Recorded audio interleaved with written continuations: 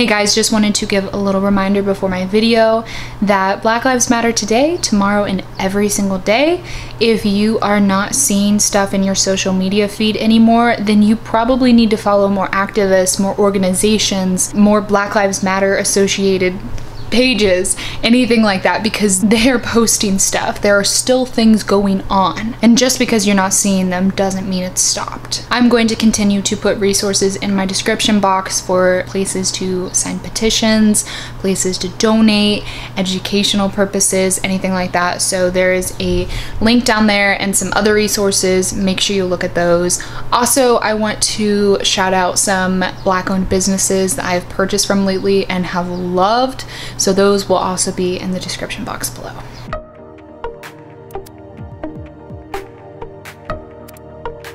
Hello everybody, welcome back to my channel, or to my channel if you are new. This video is going to be another baking video. I have been doing a lot more recently because, I don't know, I just really want to make baked goods. I have a problem with sweets.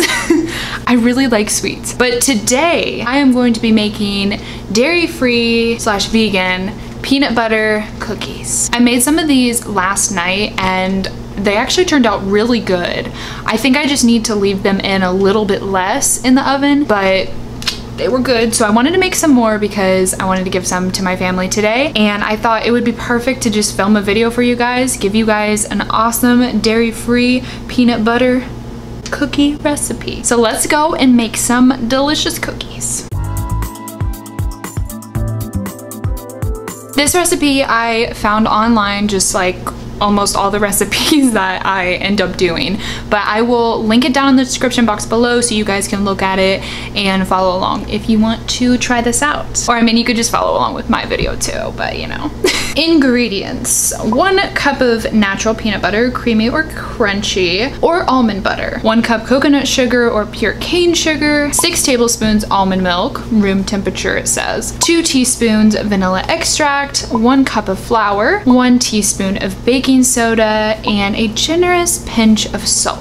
First things first, of course, gotta preheat the oven, and it goes to 350. Line a cookie sheet with silicone matte parchment paper or leave ungreased. I was actually nervous about not greasing the pan yesterday, but they didn't stick at all, so hallelujah. Time to actually make the dough. In a large bowl, add the peanut butter and sugar and mix until creamy. When I did this, it wasn't super creamy, but I just kind of mixed it up until all the sugar was gone. Stir in the almond milk and vanilla. Then next add the flour, baking soda, and salt. Mix to combine. Now at this time it says the dough will be tough to stir and using your hands to mix it together will be easier. I didn't have to end up using my hands. I just really made sure it was all mixed up and good to go. It did take me a little bit to stir it up because it does get pretty tough, but it's not too hard. I mean, you can use your hands if you want to, but you don't have to. Now that the dough is all combined and ready to go, you should be able to make little cookie balls out of them.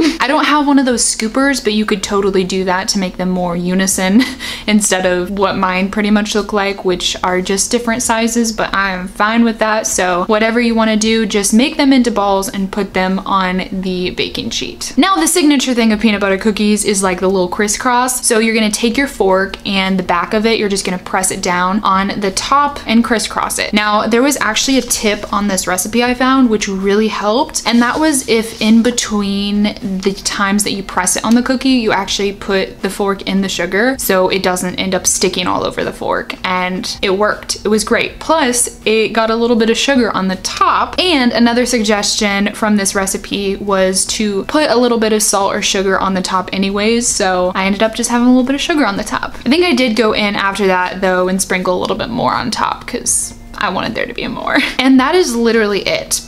This recipe is super simple. There's no complicated ingredients or anything for it being like a dairy-free recipe. So after your cookies are all lined up, time to put them in the oven. It says place in the oven and bake for 10 to 13 minutes. 13 minutes will yield a crispier cookie that's tender inside. I think that I'm gonna go for the lower amount of time this time because I did bake them a little bit longer, and after they cooled down, they got harder than I wanted them to be, so we're gonna try this time at the lesser time. After they're done, it just suggests that you let them cool a little bit, and you can always transfer them to like a cookie rack, but I don't have that, so I just let them chill where they were. Alrighty, so they are done, the ones that I just made, and I made a lot out of the batch. The cool thing is about this recipe is you can get a lot of cookies out of this, so I made some tiny ones too.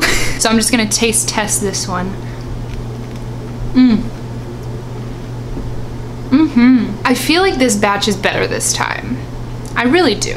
I'm not sure if I put it in the video, but I burned myself taking the cookies out of the oven, because of course I would do that. One little last note, the peanut butter that we used is not very flavorful, so I feel like the flavor of your peanut butter in your cookie has to do a lot with the peanut butter you're using. I would love to try a different peanut butter with this, but these are still great. They still taste good. And that's all I have for today's video. I really just wanted to share this recipe with you guys. If you did enjoy this video, make sure to give it a thumbs up and subscribe to the channel. Follow my social media accounts. They will be at the beginning of this video and in the description box below. I hope you guys have an amazing day or night, whatever it is where you are right now.